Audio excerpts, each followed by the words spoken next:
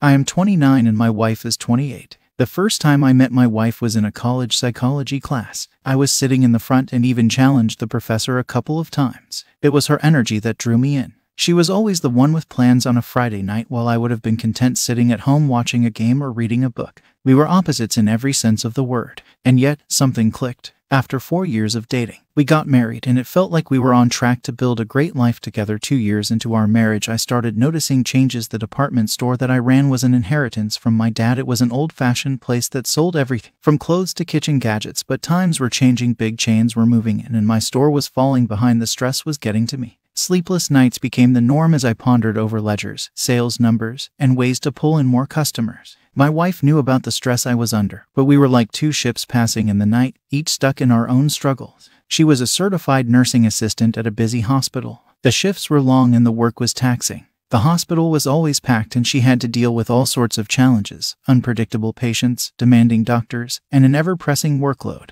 But despite all of that, she seemed to manage her stress well, or at least that's the way it seemed. To let off steam, she began going out more frequently with her friends. Girls' night out, they called it. These outings started off as occasional Friday night plans, but they soon became more regular. It was like a ritual. Every week, she'd head out to the newest hotspots in Los Angeles. Bars, clubs, high-end restaurants, you name it. They'd been there. At first, I didn't mind. I thought, hey, we all need our space. She's unwinding, and that's important. Plus, it gave me time to catch up on the work I had been neglecting. But what really started annoying at me was her increased activity on her phone. She was always pretty active on social media, but this was different. She started spending an unusual amount of time on Snapchat and some other new apps I wasn't even aware of.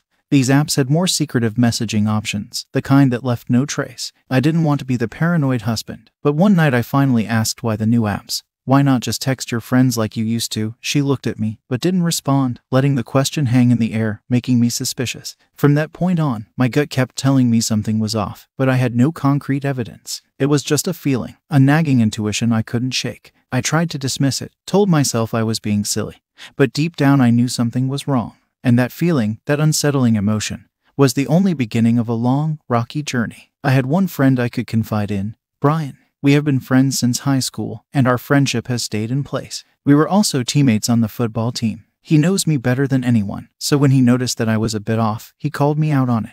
We met at our usual hangout, a modest sports bar. I told Brian my concerns. He came back with, well, have you considered that maybe she is taking her mind off things? You're not the only one with stress, you know, he suggested. Brian seemed to think she was just unwinding and letting loose or planning something for me. And yes, our anniversary was right around the corner. The thought made me want to believe that everything was okay, that I was just being paranoid. That glimmer of hope made the next few days a bit more bearable. I even started looking the ways I could surprise her in return.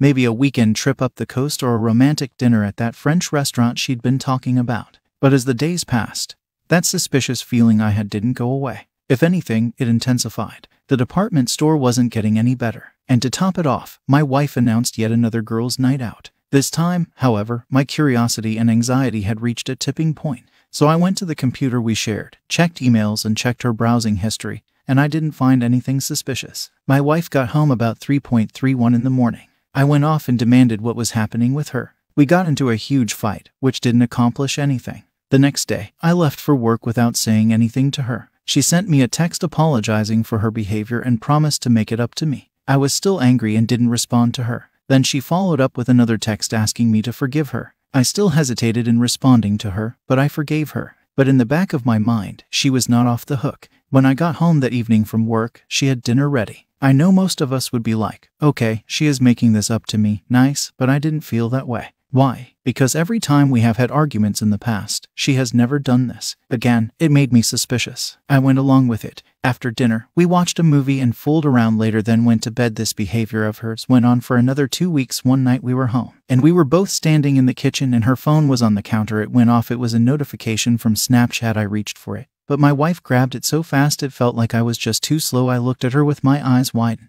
She left the house after that, and her actions solidified my suspicions. She was doing something, but I had no proof that she did anything wrong.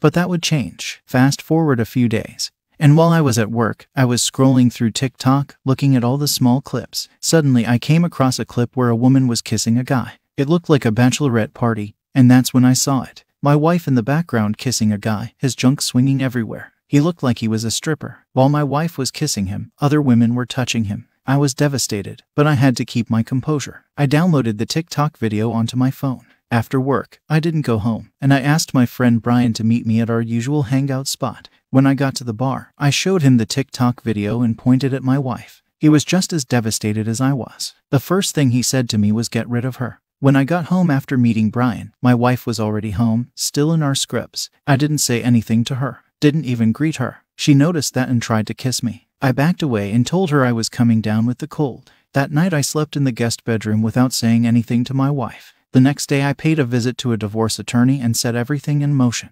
After work, my wife wasn't home yet, so I started packing some things little by little, putting them in the trunk of my car so my wife wouldn't see that I was packing. Fast forward a few days, my wife was working a 12-hour shift on this day I moved out of the house we were renting. Our lease was up in 2 months and I wouldn't pay any more of her bills. Well, to my surprise, my wife didn't blow up my phone, but I assumed she was home after 8 p.m. Her 12-hour shifts are usually 7 a.m. to 7 p.m. But I found out she had to stay later. When my wife finally got home, she blew up my phone, asking where was all my stuff. Where am I? I never responded to her, but she caught up with me at work. All paranoid and SHT, tried to make a scene in front of the other 2 employees. I grabbed her by her arm and took her into the break room. I took out my phone and showed her the video. Before she could open her mouth, I told her I had already filed for divorce. We didn't need to discuss anything else. She started crying, asking for another chance, and I said, no, there is no chance of that happening. About 6 weeks later, we had the divorce hearing and it was pretty cut and dry.